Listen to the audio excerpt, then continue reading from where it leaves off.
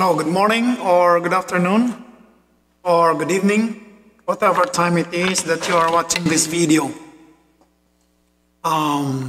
This is the continuation of our discussion regarding the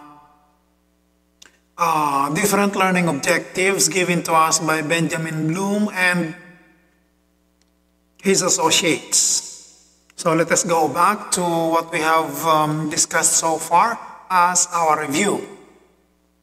In the previous video, we learned that learning is divided into three areas or domains: the cognitive domain, the affective domain, and the psychomotor domain. And for each domain, Benjamin Bloom and his associates gave us a specific set of educational objectives. Each of these domains is divided into levels or categories.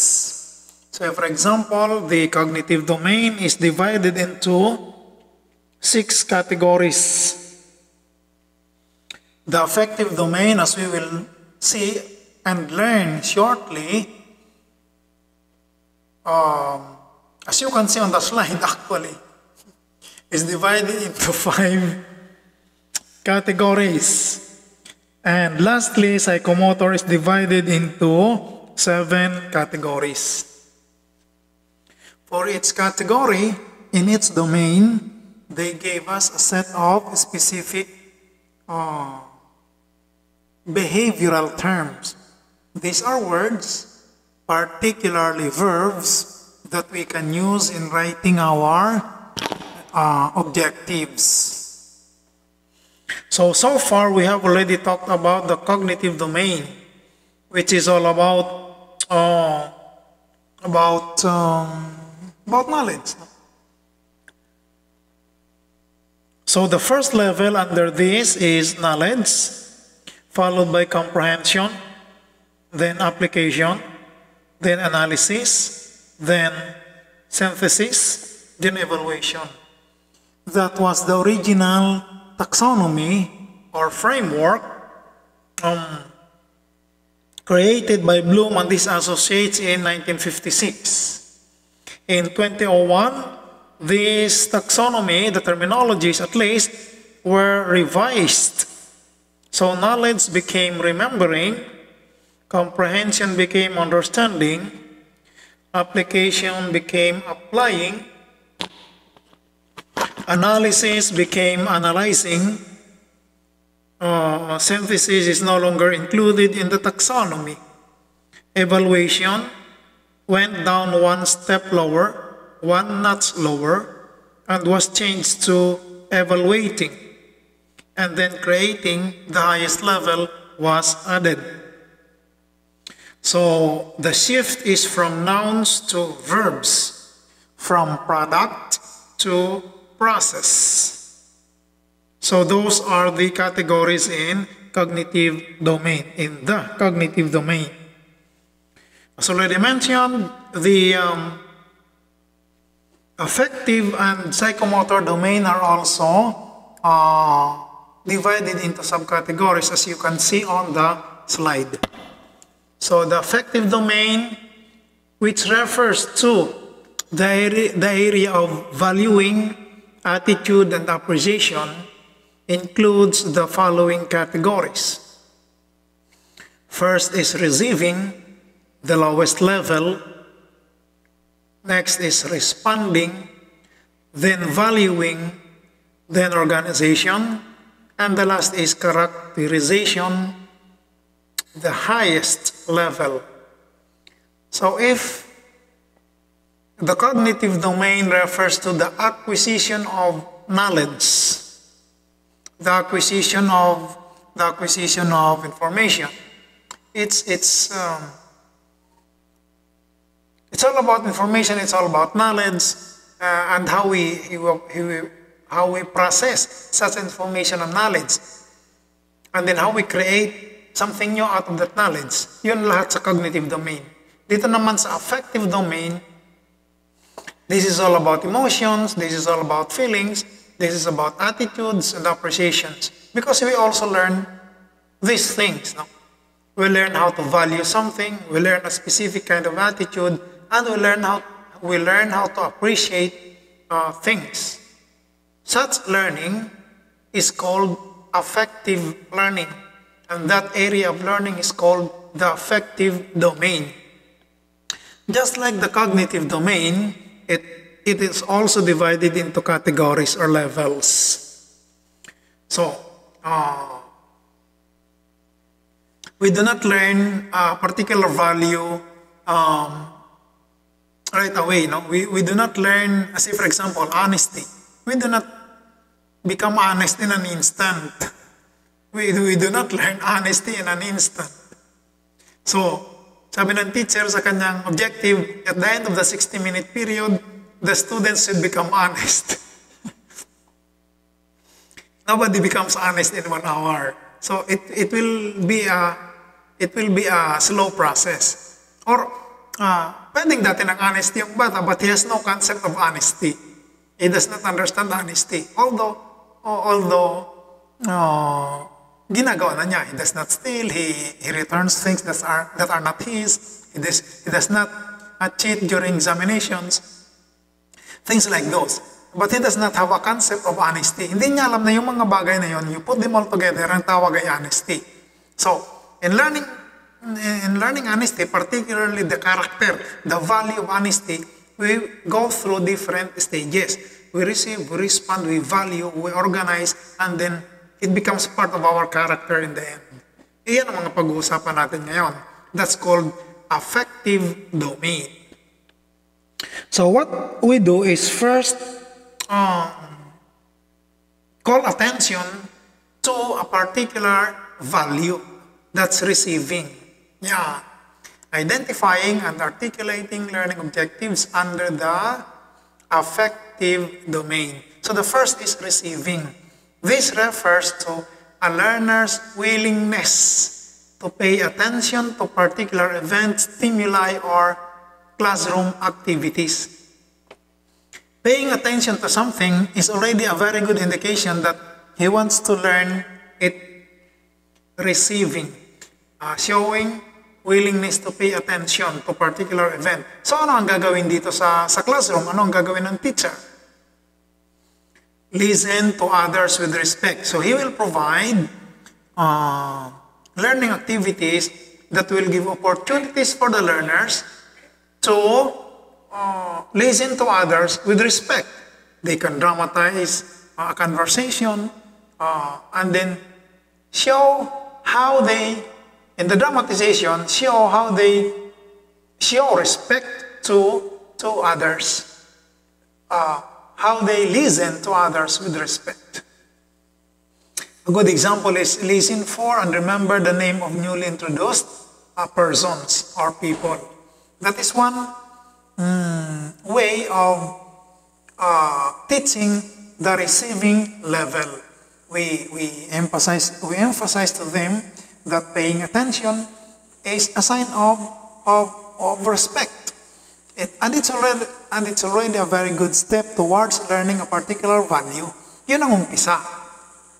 So they pay attention to a specific value. Sa mga bata ito, no, usually, keywords include, okay, ito yung mga, ano ulit ang tawag natin sa mga words or verbs that we use in writing our educational objectives. Correct, naalala din. We call them behavioral terms. So the behavioral terms that we can use under the receiving level are the following: ask, choose, describe, follow, give, hold, and so on and so forth. You can all read them on the slide. And then, wag naman puro paying attention lang. They should learn how to respond or react to the value that they have seen. Nakakita na sila ng instances of honesty. Halimbawa, the teacher presented a story where a child returned a wallet to a man who dropped it. Then mahaba yung kwento, isa lang yun sa part. The teacher can call attention to that part. Sino ang mga bata? Sino ang gumawa na niyan? Binalik yung wallet sa mama. Ma'am, ako po. Yung iba naman, ako din. Bakit kailangan gawin yun mga bata? Ma'am, kasi po, or sir, kasi po, hindi po yun sa atin. And my mama, nanay ko po, taught me that we should not keep things that are not ours. We should return them to the rightful owner.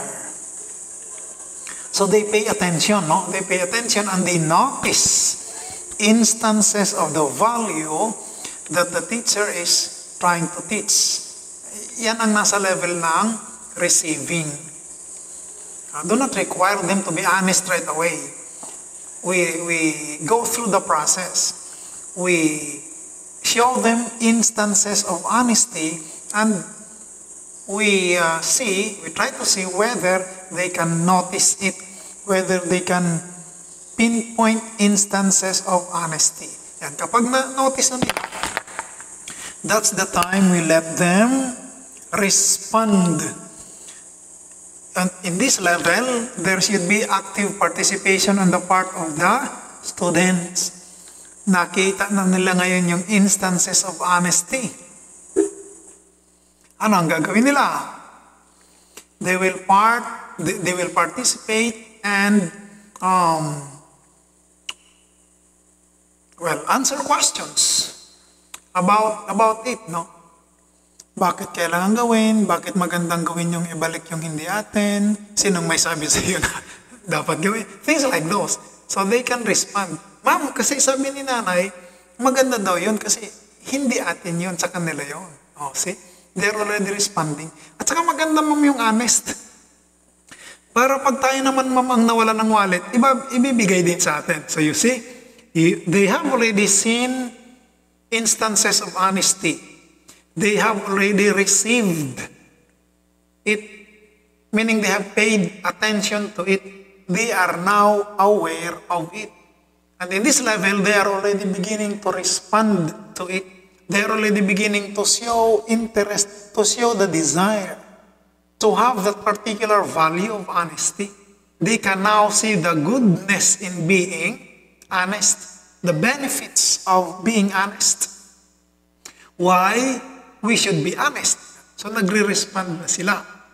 So, sa objectives na ito, we can use the following behavioral terms. Discuss. Halimbawa, discuss the merits of being honest. Ano bang mapapala ng isang tao kung siya ay honest? Yan. Kapag na-discuss yan ng mga bata, that is already an indication that they are desirous to have that particular value. So, answer, assist, aid, comply, depende yan sa inyong lesson, no? Depende yan sa inyong lesson which behavioral term you are going to use.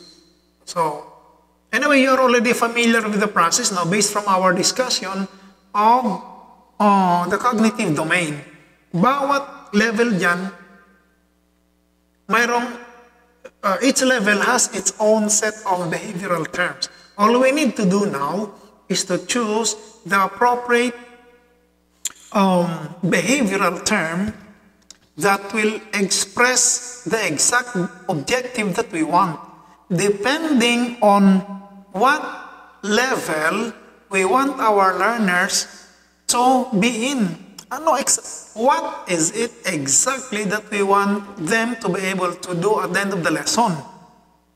So, that will tell us kung saan level. Kung nasa receiving pa lang tayo, then we choose behavioral terms belonging to that level. And then we prepare materials belonging to that level. We prepare activities and exercises and experiences, learning experiences that belong to that level. And then we prepare assessment that belongs to that level para lahat ay magmamatch, lahat ay aligned. Everything will be consistent or congruent with everything else from beginning to end. So kapag nasa level na ng valuing, you focus on that level. Everything we do inside the classroom will fall on that. Mag-umpisa sa learning objective. So, na-receive na niya, nakita na yung instances of honesty, tapos na siyang makapag-respond. He is now ready to see the value, to see and internalize the value of a certain phenomena, a certain object. Kasi yung pag-value, hindi lang yan puros honesty or bravery or whatever. We also learn how to value, say, behavior.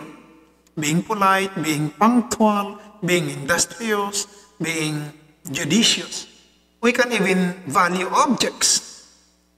The value of money, the value of trees. Yan. Hindi pwedeng putol ng kahoy. Sabi ng mga bata, bakit sir? Doon mag-umpisa yung inyong discussion about the value of trees. So valuing is attaching a sense of importance to a certain phenomena, an object, or behavior. That level is called valuing. The value of a thing is the worth we give it, the value we attach to a particular object, phenomenon, or behavior. Okay. Examples of this are demonstrating belief in the democratic process. See? Demonstrating belief in the democratic process. We value a process. What process? The democratic process. Meaning we consider it important. We want to have it in our country. See? That's valuing, giving importance or value or giving a high premium to something. In our example, it's democracy. We give it worth. Yeah. So that's valuing. Gusto natin siyang gawin. Gusto nating magkameron tayo. Gusto nating maging honest. We value honesty. Gusto nating maging patriotic, then we value patriotism. We consider it important. We consider it a desirable value. It's a good thing to have it. Yun, bina-value natin sila. So, demonstrate belief in the democratic process. Paano itong gagawin ng mga bata? They can enumerate and discuss the merits of democracy. Why is it better than other forms of government? If they can do that, then that will be a demonstration, that will be an illustration of their belief in the democratic process, how they value the democratic process. So magpe-prepare ka ulit ng mga lessons, activities, exercises, and assessment, all belonging to that level. All belonging to that level. So, ang mga objectives mo doon will have the following or can have the following behavioral terms. Complete, demonstrate, differentiate, explain, follow, form, initiate, invite, and so on and so forth. At pipili ka dyan kung anong babagay sa lesson. Halimbawa, in your lesson, your objective is for the children to demonstrate or show the importance of trees. Show the importance of trees. Saan papatak yun? Nasa valuing pa ba or sa responding pa lang? Sa responding pa lang kasi pinapakita pa lang nila yung importance. Pag sa valuing na, demonstrate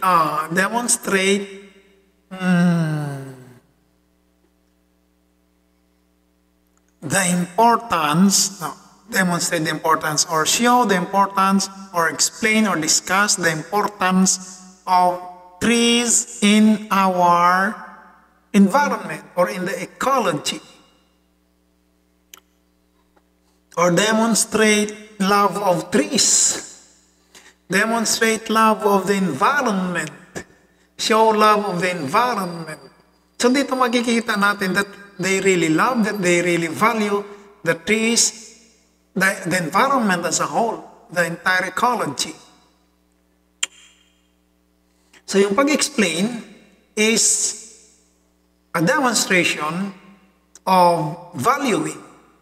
If we can explain the importance of trees, why we love trees, then it is a demonstration of how much we value trees. So nasa valuing na tayo. So lahat ng gagawin inside the classroom, topic, materials, teaching aids, visual aids, lahat ng klaseng aids, assessment ay tungkol doon. Para lahat ay naka-align and everything will match. Everything will be consistent with everything else. So that's valuing.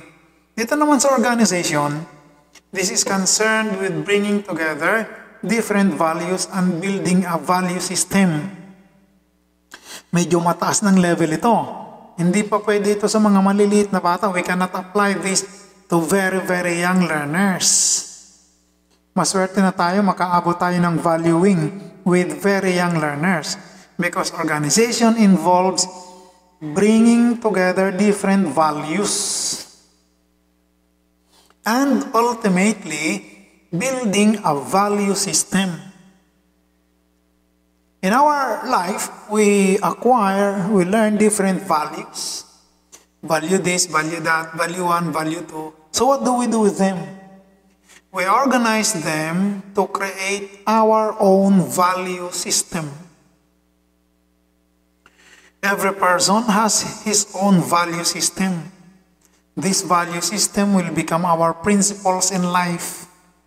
They will become our philosophies in life, which in turn will govern our action as individuals. So medyo mataas ng level ito. Hindi pwede ito. As I have already said, we cannot apply this to very young learners.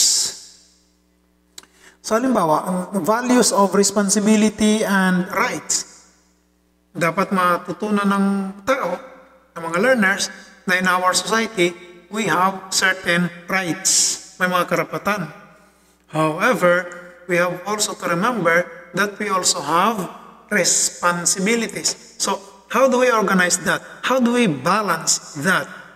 Rights versus responsibilities. Each person has his own value system through which he can balance internally the, hindi naman conflict, no? The difference between rights and responsibilities. Kasi pareho nating dapat i-balance yan eh. Mayroon tayong rights, mayroon din tayong responsibilities. So the way we balance this internally, meaning within ourselves, becomes our value system. Idadagdag pa yung ibang mga values. Values of nationalism, values of patriotism, values of civic mindedness. We organize all of them. It becomes our value system. Children, very young learners do not have this yet, yung value system. They are on their way to developing their own value system.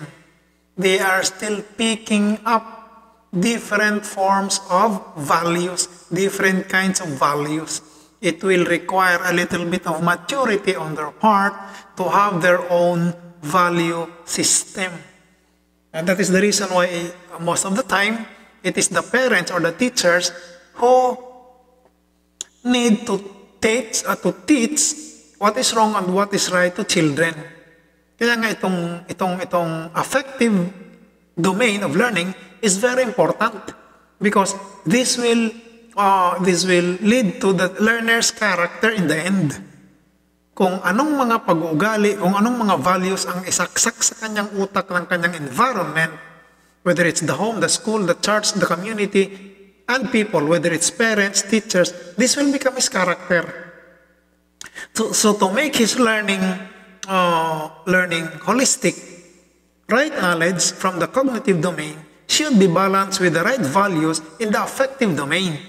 And that is why when we write our objectives, when we make lesson plans, when we write course outlines, when we write syllabi, as much as possible, there should be objectives for the cognitive, that's for the mind, objectives for the affective, that's for the heart, and psychomotor objectives, that's for the body.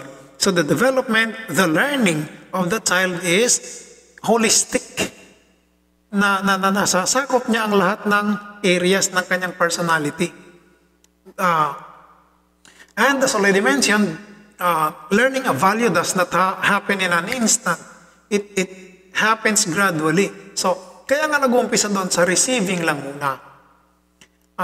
Noticing or paying attention to instances of patriotism, instances of loving the environment or loving trees, loving rivers, loving the family, loving the community, loving one's school, being honest, being brave, being lahat ng mga values, kailangan munang manotice nila. And then they should respond. They should show interest towards it. And then they will value, meaning they will consider it important. They consider it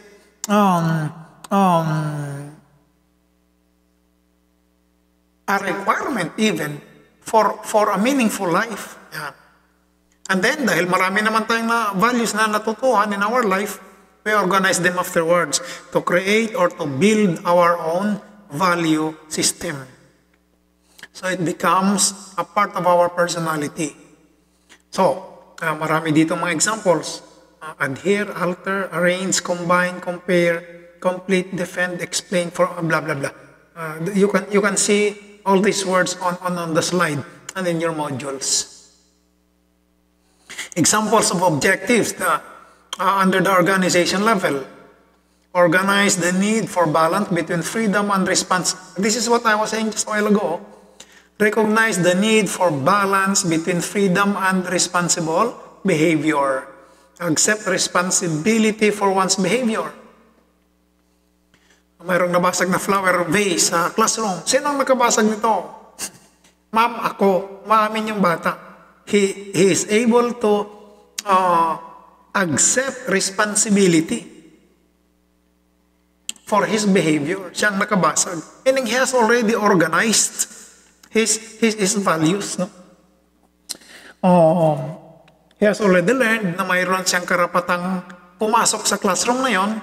But he has also learned that he has the responsibility to be careful with the things inside it. See? Nababalance niya, na-organize na kasi.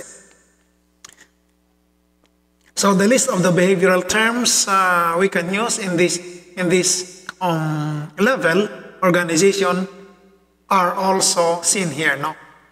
I mean, the list is seen here. The words are listed here. Let's proceed to the highest level of affective learning, which is characterization.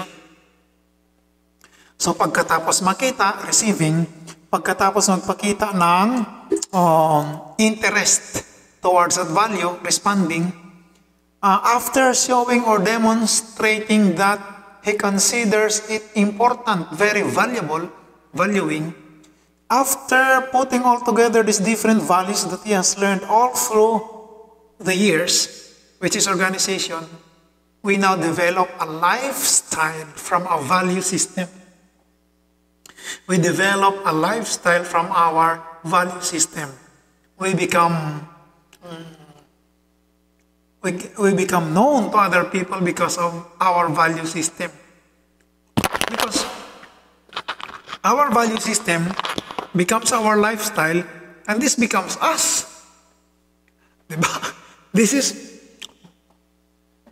is how we present ourselves to the world. See? Tayo yan. Yung ating value system, yung ating lifestyle, that's us. That is our character as a person.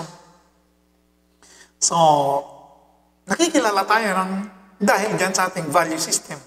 Because of our personality, because of our lifestyle, because of the things we consider important, because of what we do. Halimbawa, when we think of charity, when we think of kindness, when we think of serving or loving our fellow men, sino usually ang una nating naisip? Di ba si Mother Teresa? Yun ang kanyang value system. Yun ang kanyang lifestyle. That was her character. And the entire world knows her because of that value system. Haba siya. Characterization has a value system that controls their behavior. See, sabi ko, our value system controls our behavior. Our value system actually makes us who we are. Examples show self-reliance when working independently. Halimbawa sa school, ang purpose ng teacher is for the learners to show a particular behavior or attitude or value, like self-reliance. Madali lang yan, magbibigay lang siya ng task. Anybody who can show self-reliance meets the objective. See? Or cooperate in group activities. Or display teamwork. Use an objective approach in problem solving and so on and so forth. All of these are manifestations of a person's character. All of these are manifestations of a particular set of behavior or values which have become part of the person's character. So, our keywords, our behavioral terms include the following: act, discriminate, display, influence, discriminate between good and bad behavior, modify, perform, propose, qualify, question. All of these behavioral terms are enumerated here. Yeah. These are the keywords. These are the behavioral terms we can use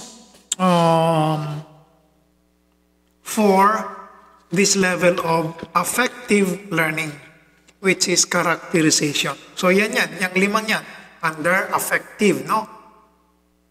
Receiving, responding, valuing, organization, and characterization. So going back to the cognitive level, meron tayong yung remembering, meron din tayong understanding, then applying, then analyzing, evaluating, creating.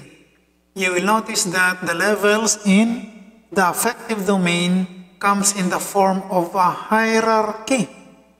Receiving being at the simplest or easiest, lowest level, and characterization is the highest, the most difficult to achieve level.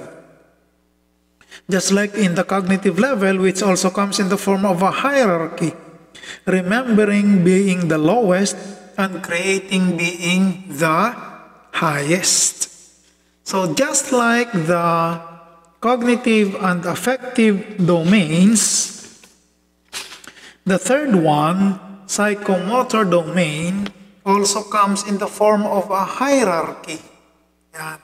And it has 7 subcategories or level.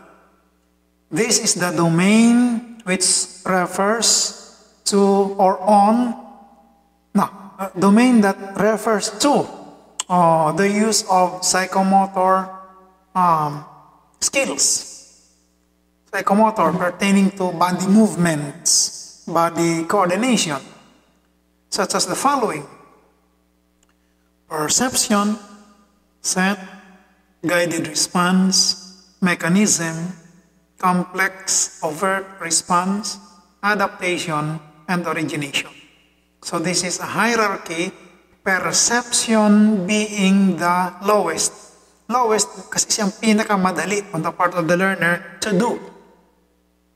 Perception, the next higher step or level is set, then guided, papunta lahat doon sa origination. Origination is the highest level in the psychomotor domain. Bakit siya considered as the highest? Kasi siya ang pinakamahirap gawin on the part of the learner. Siya ang pinakamahirap matutuhan. It is the most difficult level to learn. It is the most complex in the hierarchy. No. Okay. So let's talk about this. So, as in the case of cognitive domain and affective domain, no, when learning something, we do not learn the most complex knowledge first. We start with the simple ones. Kaya nga, remembering lang muna. Then understanding, then we proceed to the next higher level hanggang makarating tayo sa creating. The same thing applies with the affective domain. Sabi ko nga kanina, nobody becomes honest in an hour. And understand the concept of honesty fully within an hour. So it comes gradually. I mean, the understanding and the possession, what do you call this? Having this particular value, becoming honest, comes or happens gradually, meaning it happens slowly. Ganon din sa psychomotor domain. Hindi instant, hindi sa isang kasap mata, napakagaling mo nang gumalaw, napakagaling mo kaagad mag-baseball, mag-basketball, sumayaw, things like those. You can, halimbawa sa origination, gagawa ka agad ng sarili mong steps. Then you will choreograph a group of dancers. Hindi naman ganon. It comes gradually. And speaking of gradually, ang nauuna sa proseso ay perception. When we perceive something, ito muna. The psychomotor domain includes physical movement, coordination, and the use of the motor skill areas. So sabi nga natin, it's about physical or bodily movement, coordination. Yan ang ibig sabihin ng motor, psycho, mind, motor. So coordination between the brain and the body. Kung anong sinasabi ng utak na susunod ng katawan. Development of these skills requires practice. So you see, nobody becomes a star basketball player in an instant. Kailangan maraming araw ng practice. And is measured in terms of speed, precision, distance, procedures, or techniques in execution. Ito ang mga pang-assess, pang-measure ng psychomotor learning. Okay. Sana hindi mawala ng ating boses bago tayo matapos. So let's start here. Perception, the use of the sense organs to guide motor activities. So, here, we make use of our sense organs, kasi lima sila. Whatever we perceive, we use that to guide our movement. No? That's the first level. We use our perception, we use our sense organs, and whatever we perceive, whatever our sense organs perceive, become our guide for our movement. Example, kung sasalo ka ng bola, halimbawa you are playing basketball or you are playing baseball, halimbawa sa baseball, pinalo ng batter, layo. Ikaw ay fielder. So, you should be able, the child should be able to use his sense of seeing in order to see the ball and estimate the spot on which it will fall. so that he can catch the ball.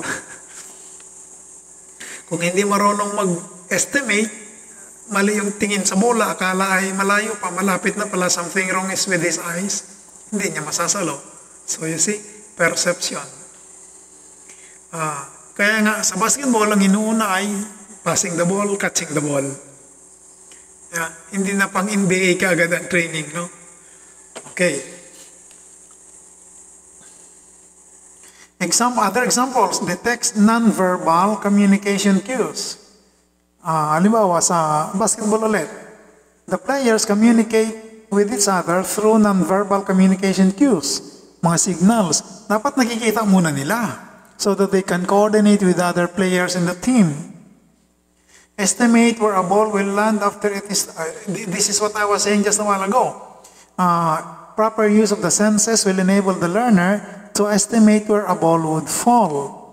So usually, ang unang exercises dyan ay catch and throw. Diba? Okay. So that's perception. So, meron ulit mga keywords, keywords.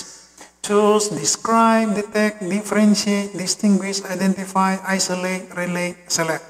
So, depending again on your lesson, on your activities, it's up to you now to choose the correct or appropriate behavioral term for your objectives. Basta, it's all about perception, nandun yan. Usually, dyan nag-uumpisa eh.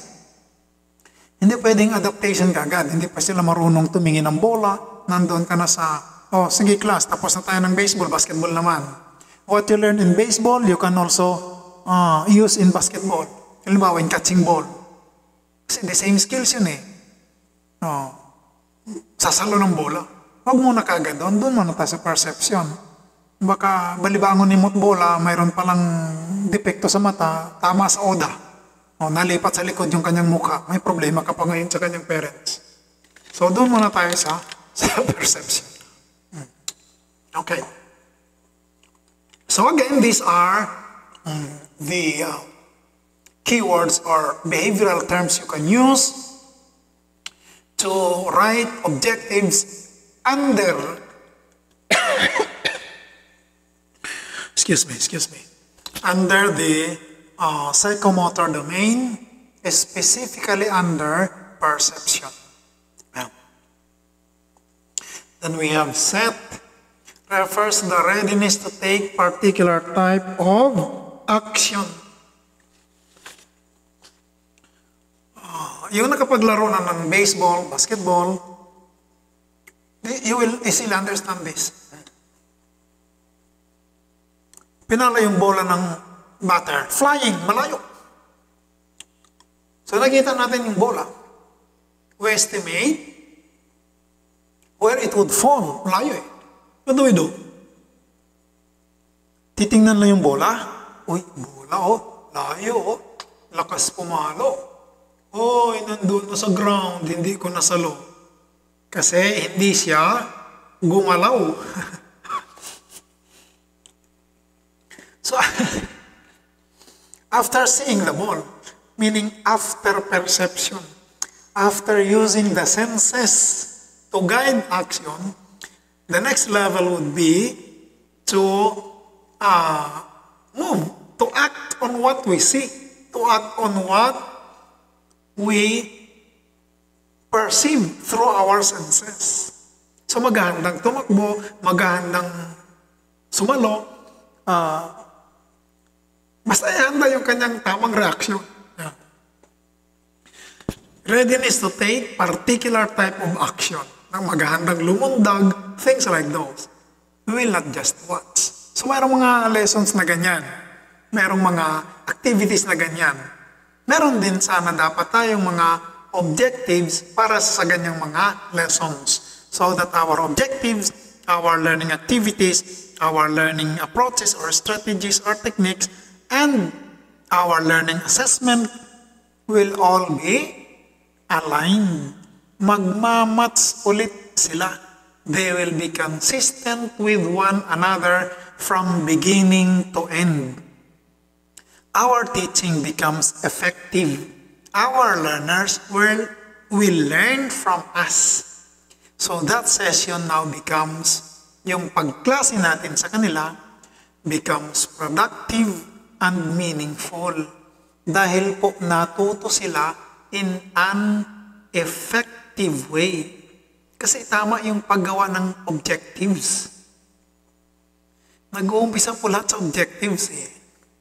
Everything will start there. The objectives will determine everything that will happen inside the classroom. From good morning class to goodbye class. Okay. So ito ulit, mga examples. Mental, physical, and emotional sets. Handa ang katawan, handa ang isip, handa ang emotion to respond. Remember, we're talking about readiness here, ha? Hindi pa ito yung actual action, paghanda pa lang. So we see a ball flying. We have already estimated where it would fall. What do we do? We get ready. Our body gets ready. We prepare our body. We prepare our mind. We prepare our emotion. See? Set yan. Set. So again, meron ulit na mga keywords. Begin, display, explain, move, proceed, react, show, state, volunteer. Okay, so depending on the lesson again, bala ka nang mamili dyan kung anong gagamitin mong objective. Begin to run. Yeah. Display readiness to jump. Yeah. Explain why it's important to, things like that. No? That's under set. Readiness to act. Readiness pa lang to act, ha? Hindi pa ito yung actual action. The actual action starts here in the guided response. Concerned with the early stages in learning complex skill. Imitation and trial and error are imitation and trial and error. Okay. Ganun pala. Imitation at saka trial and error. Yeah. Imitation and trial and error are some of the ways of doing this. Guided response. Guided. Bakit guided? Gagayad muna ng teacher. Paano pagsalo ng bola? How do you hold your glove properly? How do you hold the bow and arrow properly in archery? How to hold the javelin in the javelin throw? Things like those. Tinuturo yan lahat ng teacher muna. Ginagayad. Pagsuot ng gloves, baka mali ang pagsuot ng gloves sa boxing tinamaan, tulog ka agad. Gumanti ng suntok, hindi tumama. Bakit? Mali ang pagsuot ng glove. Yung left glove napunta sa right hand. Yung right glove napunta sa left hand. Ay di baliktad suntok niya. See? Tumama sa sarili. Tulog siya, sarili niyang suntok. Naging comedy tuloy yung kanilang box. Okay. Let's proceed. Adequacy of performance is achieved by practicing. Dito nag-uumpisa na yung pag-practice. Practicing the correct or appropriate movement starts here. Now, examples. Following instructions to build a model. Hand signal responds to the hand signals of the instructor while learning to operate a forklift. Hindi to laro, kundi forklift. Pero ganun din, you need guidance from the instructor, you need guidance from the teacher. And this is about movement, this is about coordination. So, one pa rin siya, psychomotor, guided response. Yung examples ko ay sa games kasi psychomotor is usually associated with games. Ang mga physical education, things like that. Pagsayaw, doon maraming movement. Copy, trace, follow, react, reproduce, respond. At the end of the 60-minute period, the student should be able to reproduce the dance steps demonstrated by the teacher. I-demonstrate ng teacher yung dance steps, i-reproduce nila, i-perform nila by themselves. Pag nagawa nila, successful sila sa objective na yun. Okay, so perception, use of senses. Set, readiness. Guided response, this is the start of learning the task, learning the movement, learning the performance. Sa mechanism, the response have become habitual. So, medyo mataas na yung level ng kanyang skill. Ito, response have become habitual. Performance skills are with ease and confidence. So, wala na yung pachamba-chamba. Wala na yung trial and error. At this point, the learner has gone past the stage of trial and error.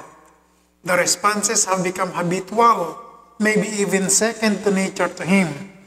He can now perform the skills, he can now perform the task with ease. Madali na lang para sa kanya kasi nga nakasanayan na niya.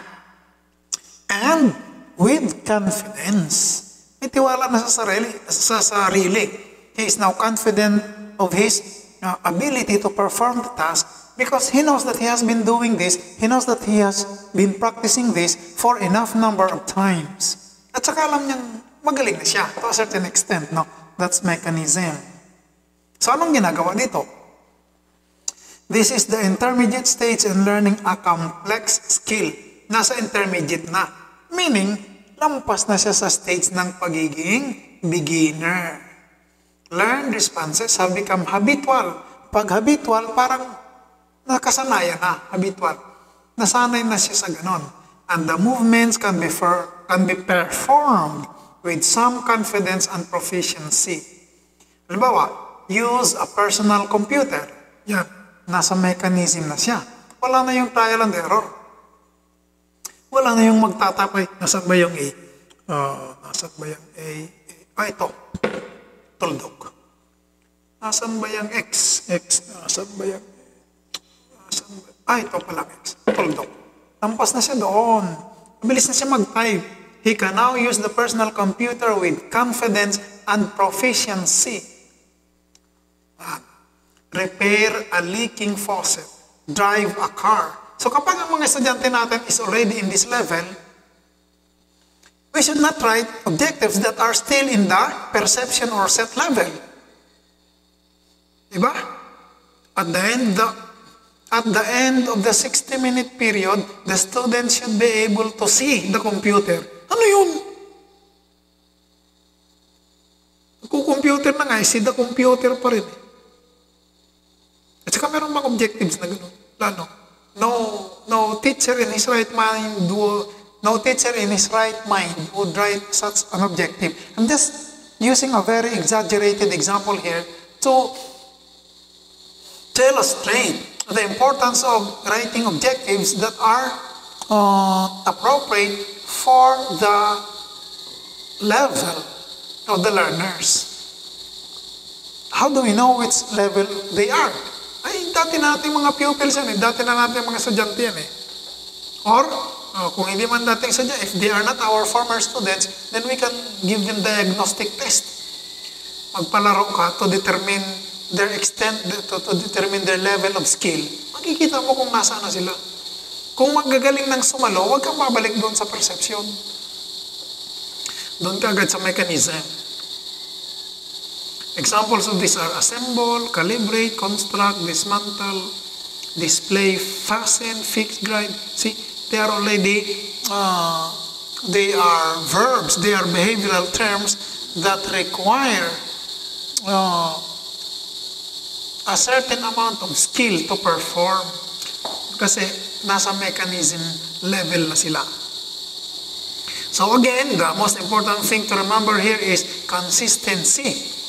Among all the elements of the lesson plan, among all the elements of the lesson from beginning, from objectives to end, meaning assessment,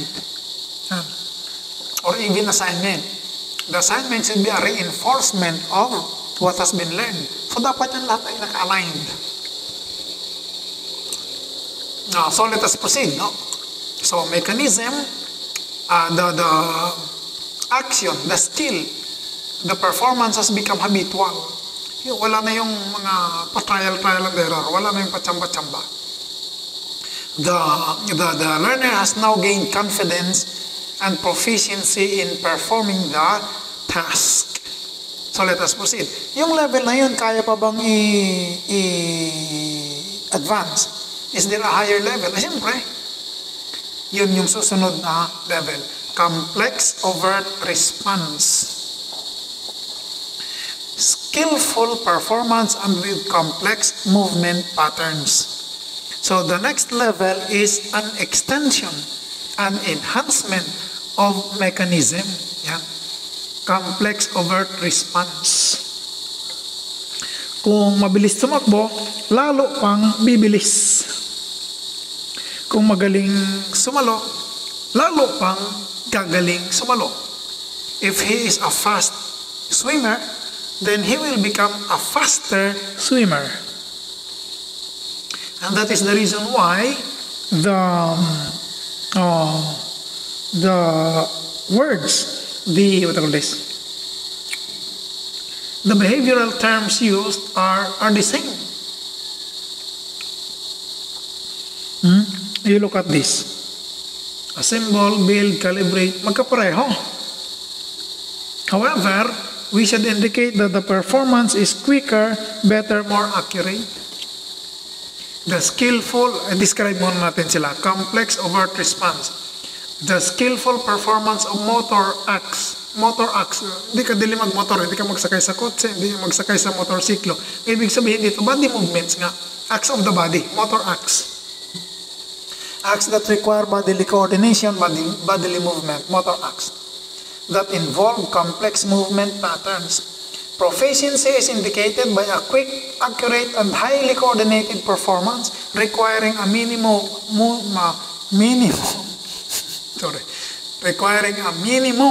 of energy. Yeah.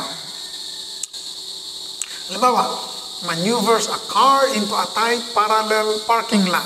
Yeah. Doon sa mechanism, pwedeng magaling mag-drive. But here in the complex overt response, pina-level up yung kanyang skill. He can maneuver his car into a tight parallel parking spot. Eksakto lang halo sa kanyang kotse na i-park niya ng maayos. So you see, so mas magaling yun than simple driving. So the skill is brought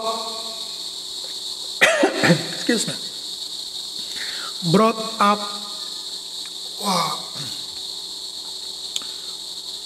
improve one step higher. Okay. You will notice that the keywords,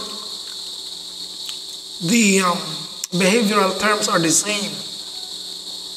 Assemble, build, calibrate, and so on and so forth. However, we should indicate that the performance is quicker, better, more accurate, etc. Pareho ng behavioral terms, however, we should indicate that it is quicker, better, more accurate. So kung fast, faster. Yan. Kung high, higher. Jump higher. Kung sa mechanism ay jump high, sa complex overt response, jump higher. So you see, in-improve lang yung kanyang skill. But the same behavioral term, the same verb. Let's proceed to adaptation. At this particular level, the skill is already well developed. That the ability to modify is very easy. Halimbawa, the skill of catching. Ito na naman yung ibon. The skill. Dami nating sound effects. Mamaya yan, papasok na naman yung lizard. Tuko naman mamaya. Okay. Skill is well developed here. Talagang magaling na. No? Kung magaling sa complex, mas lalo pa ditong naging magaling, and the ability to modify is very easy. Halimbawa, catching a ball. The learner does not need to learn how to catch every time he learns a new sport. yung pagsalo ng bola sa baseball, the ability to catch a ball in baseball can be transferred, can be adapted to basketball. So pag magaling na siyang sumalo ng bola sa baseball, i-adapt na lang niya yung skill na yon sa basketball. It's very easy to modify because the skill of catching has already been well developed in him. So iba namang skills ang kakailanganin dito, iba na namang skills ang kanyang i-demonstrate, iba naman ang kanyang gagamiting mga behavioral objectives natin.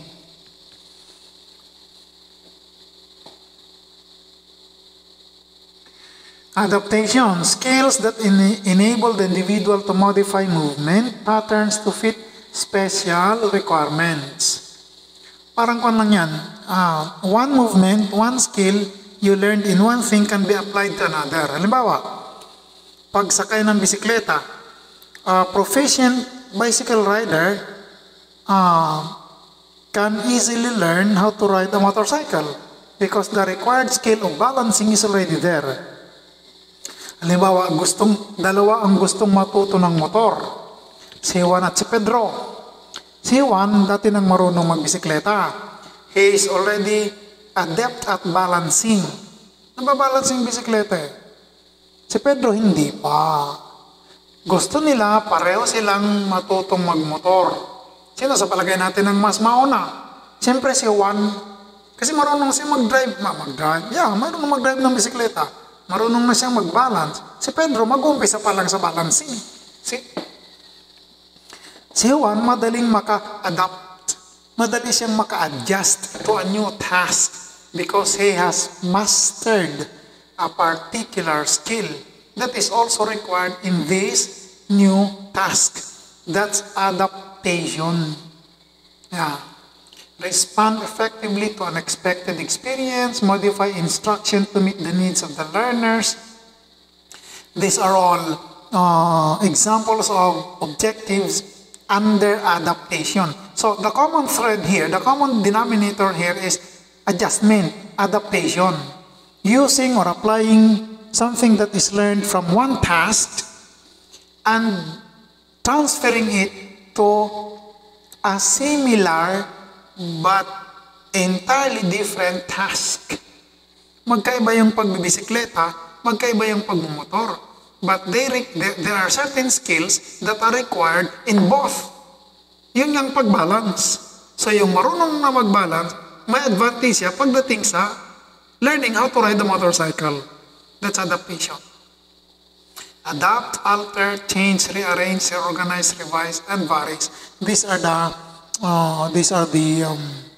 objective, not objective. These are the behavioral terms that we can use to write objectives under the adaptation level, which in turn falls under the psychomotor domain. Adapt a particular dance step to another dance. Halimbawa, nagpo-folk dance. Magkahawig-hawig ang mga kilos niya, magkahawig-hawig ang mga steps eh. It just differs a little depending on the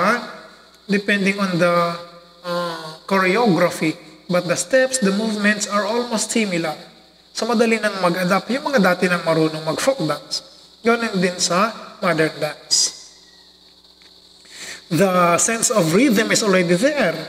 The sense of timing, the graceful movement is already there.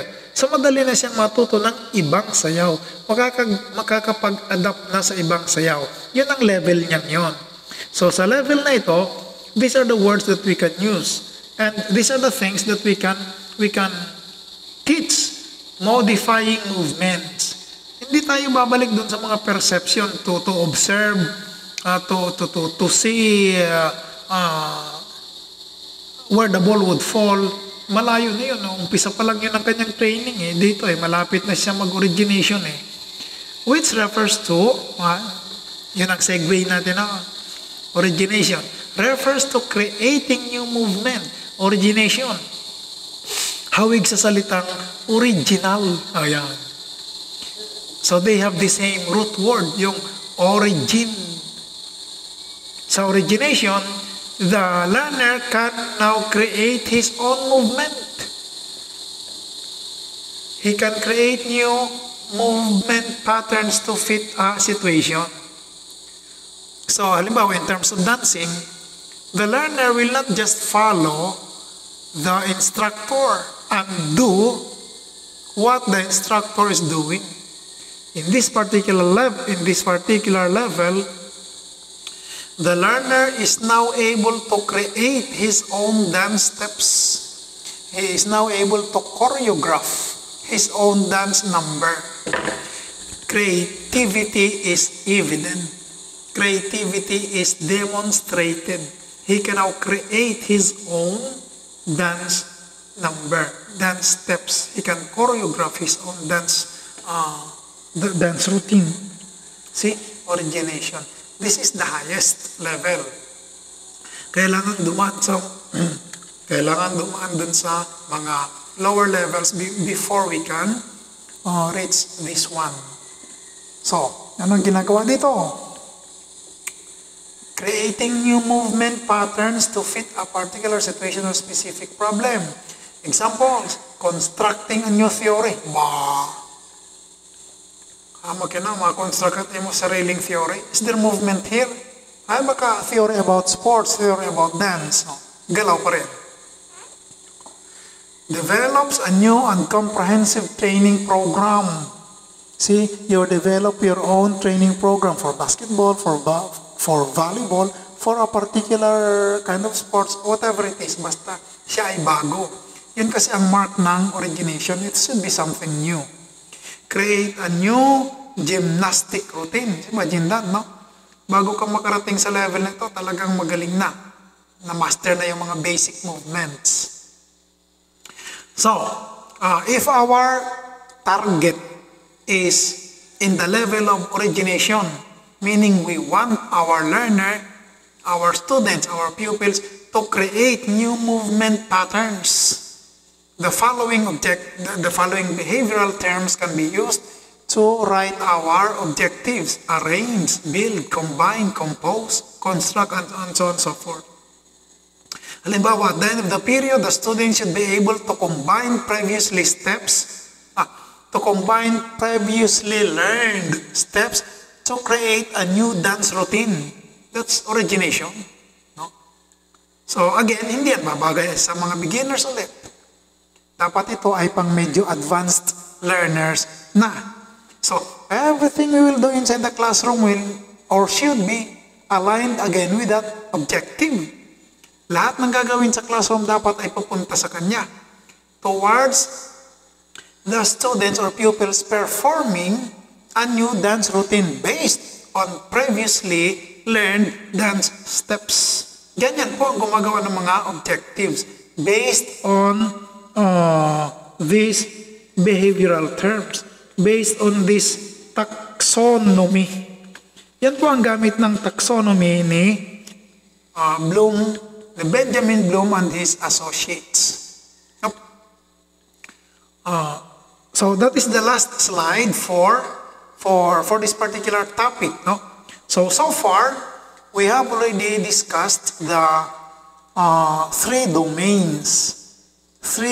learning domains. The cognitive domain or the cognitive area, the affective domain, the psychomotor domain. We have learned that each domain is divided into levels or categories. We have also learned that each of these categories in every domain contains a set of behavioral terms. These are words, these are verbs that we can use in writing our objectives. Let us make use of these behavioral terms in writing our objectives. They will help us write correct instructional objectives. And from correct correctly written instructional objectives, we can plan, we can design our teaching, our instruction based on that objective. We will align everything with or to that objective, beginning with our approach to the lesson, with our strategy, our techniques, our topic, our lessons, our activities, our exercises, our learning experiences, our assessment, and even our assignment, so that everything will be consistent with everything else. Everything will match everything else. Everything will be congruent with everything else. Lahat ay connected, lahat magkakaugnay-ugnay. In the end, this will result to productive, effective, and meaningful learning because everything is connected. Ganyan po ang gamit ng mga behavioral terms na ito given to us by Benjamin Bloom and his associates from cognitive to affective to psychomotor domains or areas of learning. Palaging tinatanong po yan sa exam, 3 areas of learning. Madali na yan sa inyo, cognitive, affective, psychomotor. Tinatanong din itong mga behavioral terms, yung mga levels dyan.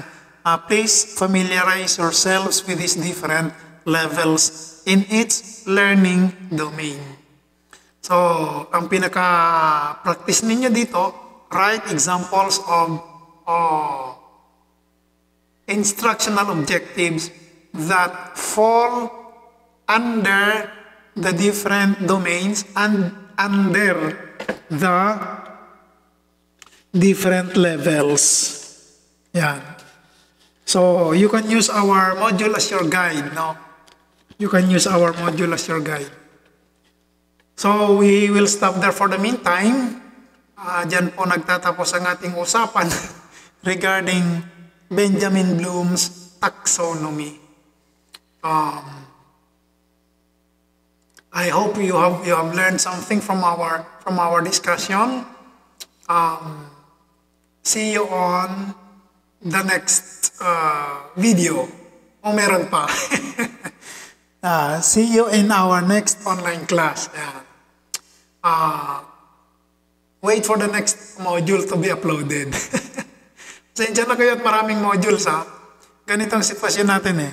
Yung iba yata nagreklamo na ang dami daw modules. Pasensya na kayo, ganito talaga. Hindi ko na nga kayo tinatambakan ng mga exercises at saka mga activities eh.